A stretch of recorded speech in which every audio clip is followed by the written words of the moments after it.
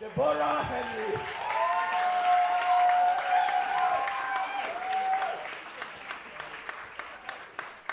Thank you. I definitely can't compete with our comedian MC for the night.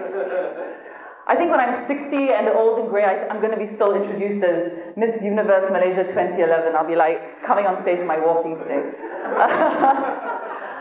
Thank you guys so much. It's such a pleasure to be here again. Daniel and Zikri are good friends of mine, and you know, I think I've known Incitement since the beginning, right? Yeah, so it's exciting. And thanks for staying. I know it's a late night. It's Friday. It's been raining, so it's really nice that you guys are still here. I'd like to be all comical and funny, but I'm going to talk about refugees and the school that I started in 2008 in Malaysia, in Gombak, which is not too far from here. So slightly more serious topic. But yeah, I'm not gonna speak too long. Just keep it short and sweet and share a little bit about what we're doing. So my university friend Shikin and I, we started Fuji School because we wanted to put a pen in the hand of a child. Really, quite simply, we wanted to put a pen in the hand of a child. And I was shocked when I met. I was shocked when I met this family. It was 2008. I was hosting this in-house documentary for UNHCR, and we went to this house, and there were 4 Somali siblings living together. And not 2 years old and 3 years old, they were talking 11, 12-year-olds. They couldn't write their name, they couldn't read, they couldn't speak. So we were devastated, and I remember walking away from their home thinking, I can't just walk away from this. I can't do nothing about this. Something has to be done. And I didn't ever want, I mean, I knew about the war in Somalia, I knew about civil wars, and that there's a such thing called child soldiers, where instead of them going to school and learning, people put guns in their hands and they go around killing people. And so I never wanted it ever to be an option for these kids to choose a gun over choosing a pen. Education had to be the way. They had to move forward, move upwards, to have a zest for life, for learning, and to want to educate themselves. Of course, 8 years ago when I started the school and got involved with refugees, I didn't realize that for a lot of these kids, it's a very traumatic experience, and they go through something that's unimaginable for us. And I realized that along the way that, you know, it was, well, what it meant to be a refugee child, and that these kids were not able to dream out loud. They weren't able to think about a future. There was no such thing as hope. There was no such thing as imagination. No one wants to be a refugee. I think we need to make that very clear. No one wants to be a refugee. Millions of people have to flee their homes, run away from everything they have. Their lives, their homes, their valuables. They lose family members. People die around them. They witness war, they witness conflict. They leave everything, and it's a very, very traumatic experience. They leave all of this, and they are forced to flee their home countries. That's like us forced to flee Malaysia if you're Malaysian, but you're not welcome anywhere else.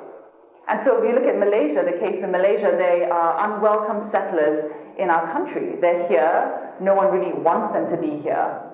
And they are handicapped because as adults, they can't work, so you're not allowed to legally have any form of employment. As a parent, you can't provide for your family, you feel unproductive. What can you do? Nothing. Can you earn money? No. Can you provide? No. Can you send your kids to school? No. And for the children, they can't go to government schools, so they're left there with no education. If they can afford to go to an international school, they probably wouldn't be in a refugee situation. So they're left absolutely schoolless with no option of an education, which as well is crippling. And for these youth and for these kids, they really, you know, imagine, put yourself in their shoes. You lose hope, you've no direction. What am I doing? What's the point of life? What's happening tomorrow? Why do I even need to get out of bed? We all have those days where we just really don't want to get out of bed. And this is what it's like every day for these children. So what happens is, you have this state of hopelessness and helplessness, which creates this victim state of mind. It's a victim sort of mentality. And you just get very comfortable being a victim of your situation. The reality is that children are the biggest victims of this situation. They are the biggest victims, and very often they suffer in silence, and they get exploited. People take advantage of them, they suffer, and by the time you realize, it's almost too late. In development work, we always talk about The basic needs for survival. Any guesses? What are the basic needs for survival? Exactly. Food, water, shelter. You can survive a week or so without food. Without water, you're going to die in a couple of days. So yes, it is a matter of life and death. But my argument is that education is a basic need for survival. Without education, may not be a physical death, but it's a very slow, painful death. And without an education, without access and education for children, are we not then setting them up, instead of setting them up for success, we're setting them up for failure? To bring a child into this world, 21st century, no access to schooling, what is their future? What is the possibility? And so after many years, we realized that there are two main areas that we need to work on to transform these children, these refugee children, away out of their victim state of mentality. The first one is overcoming this very crippling victim stigma that a lot of these refugee children carry with them. It's a burden. And the second one is being empowered to take back control of their lives, and that is empowered with the right kind of tools, the right confidence, and that they are proactive. Even in a situation of instability where you don't know what tomorrow holds, you're able to then take back some control, and you're able to say, no, I can control my future. I can look ahead, and I can see beyond today, see beyond tomorrow. And this leads me to the first factor that, it was a revelation to me in a way, and the word is choice. It's a common word. We make choices all day, every day. We don't even realize we make choices. I mean, who chose to come here tonight? Right? You made the choice. You chose what to have for dinner. You chose where to work. You chose where to go to university. We're making choices all the time.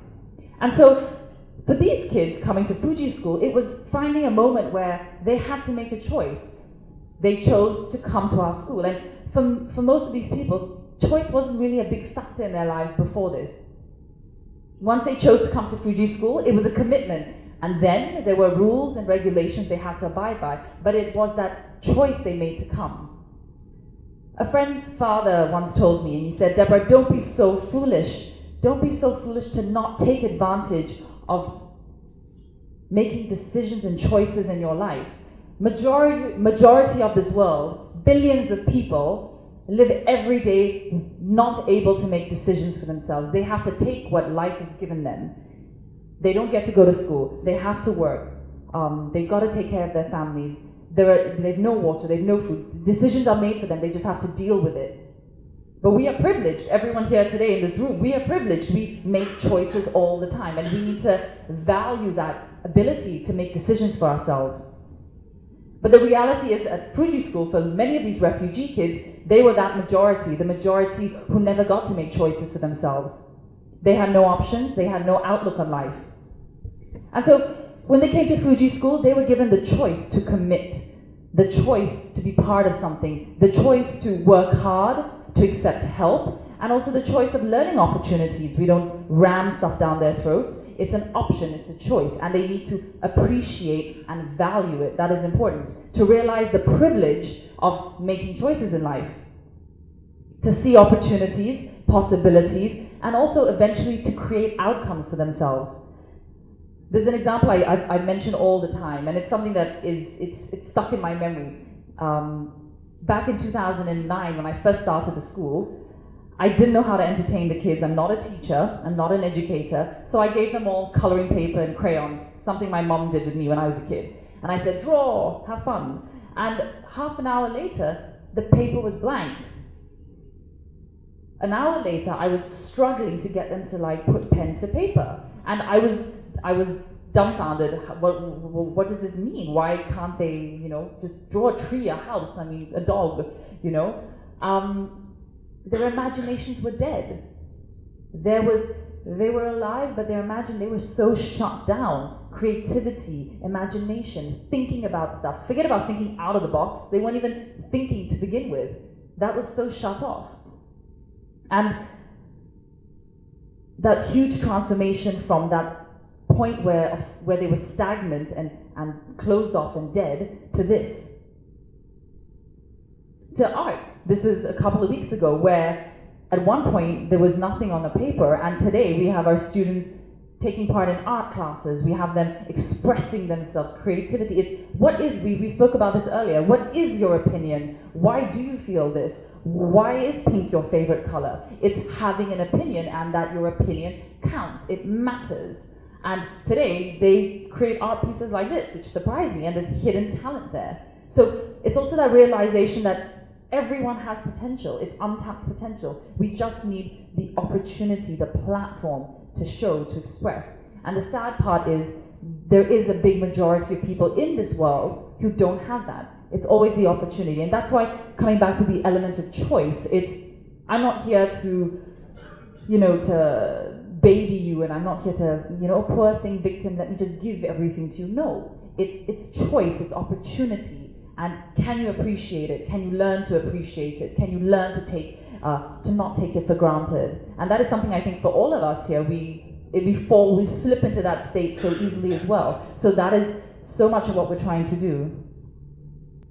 But in making choices, we also realized that it always came back to this one question, the standout question of, why am I here? Why am I here? Why do I need to come to school? Why do I need to be on time? Why do I need to study? To a lot of these kids, school is irrelevant. It was irrelevant to their survival, and it was irrelevant in Malaysia and when they started school. They did not know why they were doing what they were doing. So in that case, it's pointless, So we realized that we weren't just a school. We couldn't just teach them 1 + 1 = 2. We had to dig deeper. We had to go below the surface, and we had to unravel and peel off the layers of trauma, the layers of instability, of confusion, of hopelessness, of helplessness, of fear, of sadness, the lack of emotion. And we had to peel all of this off, and we did this very much through workshops. We discovered that the personal development workshops was an amazing vehicle, an avenue for us to utilize to do this. And we did workshops targeting the girls, targeting self-confidence, self-value, why are you happy? But one of the first ones that we didn't do, but we partnered, this is the pilot project with Incitement, and they came to Fuji School and they ran this, and we discovered, it was really amazing, I discovered that we saw huge transformation in some of our students. It was really one of those like light bulb moments. It was that, wow, you mean these things like sitting in a group of people on the ground and talking and public speaking and talking about random things, and you mean it has an impact? It can change a person's attitude? It can improve someone's performance in school? And then it was this realization that, okay, this really works, so we have to invest in this. This is an important part in building these kids up, because without this aspect of personal development, forget about education, forget about teaching them math and getting them to come to school on time. Forget about all of that if they aren't invested, if they're not present here. So that was really the big moment for us. But why is this aspect so important? Because we know that evidence has shown that hanging around people that are motivational, inspiring, that are happy, guess what? It's going to rub off on you. It's going to rub off on you, and it has a positive impact. And so when the more time these students spend time with people like that, it impacted them, it rubbed off on them. And also it was the kickstarting of the process of self-discovery. A lot of us don't discover ourselves till we're much older, and even then, it's a lifelong journey of self-discovery. It never ends. And so for these kids, it was suddenly, okay, I'm having confidence, I matter, my opinions matter, but then it was also the start of them asking questions. It's, why am I here? What makes me happy? What am I passionate about? What do I think? What are my opinions? who am I? What is my identity? And they started asking these questions, and they started tackling these questions. And that meant that their minds were thinking.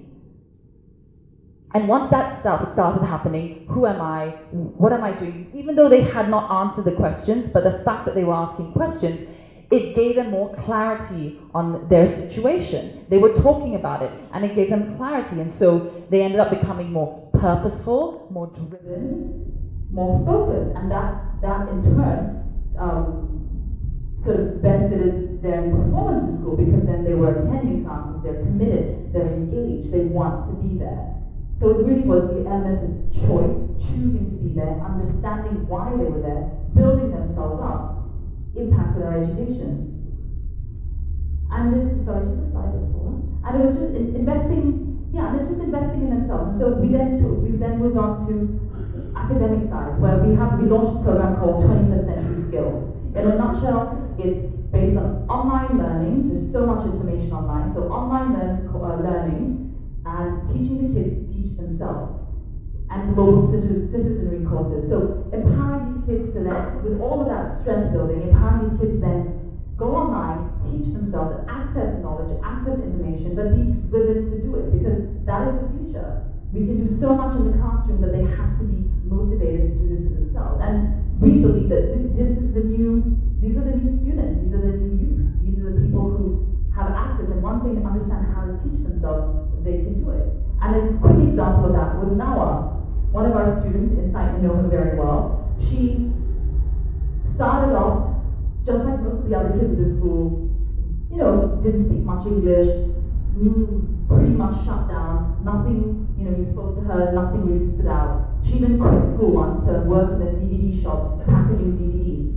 And finally, we convinced her to stop and come back to school. And she's worked so hard, she's a mentor at the school, she's a buddy, she volunteers at the school, and is involved in so many of the extracurricular programs. So, such a passionate person that she worked so hard and without any form of formal qualification, just the stuff that she's done at Fuji School, what we do, which is nothing like accredited and formal, she was able to put together her resume and apply for a very special refugee program at Nottingham University in Malaysia, and she got accepted into a foundation course at Nottingham University. In fact, 2 of our students.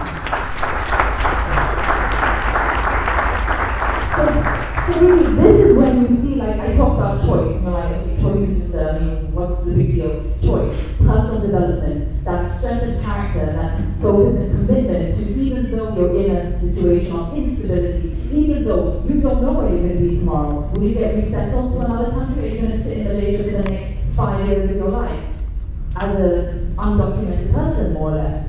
But the fact of the matter is she was passionate enough, and guess what? Results, impact. Got into the university, foundation, and she has positively impacted every single person who works at Fuji School. The 4-year-olds, the 10-year-olds, her peers, teachers, everyone has been positively hit by her that. Because now they know that, guess what? There is light at the end of the tunnel. There is hope. You can dream. You can imagine. And it can all happen. Quickly, this is the story of Ahmed, the guy in the white t-shirt. Moving backwards, he's now in Turkey studying, but just before that he was in Somalia. And in Somalia, he moved back to Somalia. He was my first student in 2008. And amazing transformation. In Somalia, when he was there, he decided to start the hashtag, the Somali Street Children Project. He made friends with the street children, hundreds of them. He was documenting their stories, taking their photos, and wanted to put together like a expose of sorts, a report on the situation in Somalia and his kids. And this is a boy in 2008 who couldn't speak, couldn't write, couldn't communicate, had absolutely nothing going for him. And fast forward 7-8 years later, look at this. And he was not even just doing this, he wanted to, I just heard he actually was talking about starting Incitement Somalia, right? Wanted to initiate Kickstarter Incitement Somalia. But the scary part of this project was, and he ended up having to leave the country because of it, was because these street children were basically preyed on by people to harvest their organs illegally. So they were kidnapped off the streets, and organs were cut out of them, and they were just chucked back on the street or left to die, and they were just missing. I mean, hundreds of them, and they would go, and they didn't matter to anyone. And he was talking to them and finding out all of their stories, and wanting to expose this. And because it was so dangerous, that his uncle in Somalia basically just confiscated all the photos, all the reports, bought him an airplane ticket and said, "You're going to Turkey next week." So this is a boy who had a bad life, had an unfortunate start to things, ends up going back to Somalia to try to help others out. Come on, like, why even care? Why even bother? But it's impacted him so deep, and such a passion for others and for living that, people before profit, thinking about the other person, these things matter. So just such strong stories that really verify everything that we do for these kids, and building these kids up to people who will be game changers, and which is why I say to them, you grew up in Somalia, you were born there, you lived in Saudi Arabia, you went to Ethiopia, you ended up in Malaysia, you probably will end up in Canada or Australia. That is an amazing advantage. Don't be a victim of your situation, be a victor. Use that as an advantage. The fact that you are agile, you are adaptable, you are flexible, you can make it work wherever you are. And to use everything that you've learned in Malaysia, all the skills, all the hardships, the good and the bad, use that to your advantage wherever you may be. And that will, and we'll be stronger for it. And when they see it like that, transformation happens. And I just recently watched this movie, London Has Fallen, and if you watched it, I think they ended it with this line. I'm paraphrasing here, I still just borrowed it. You know, I don't know, it's a simple statement, but it stuck with me. It's our responsibility to engage with the world. You know, I mean, I run a refugee school, and I'm sick and tired of watching BBC and CNN. It depresses me. I put on the TV in the morning between Trump and CNN. I mean, like, that's entertainment pleasure. I mean, I enjoy my mornings now, but a little bit better. But I want to turn it off. I want to disconnect. I want to disengage sometimes, to be honest. And I know I can't. I know I won't. But I want to, you know? Because it's depressing, it's negative, it's sad when you look around you, but it is our responsibility to not do that. We have to engage in the world. And it's people like all of you guys here who care enough to be here on a Friday night and not on Zoom. And are we a bit too old? No, but to care enough to be here tonight and to make that difference. The power of one person can change a life, and it's this ripple effect. There's no such thing as changing one person's life. In fact, that statement is completely false, because you can never just change one man's life. It is always a ripple effect. So yes, the London Has Fallen statement, it's a good mantra I think to have, and you know, to whenever you feel that it's just getting hard, it's getting too tough, to think of that. Thank you.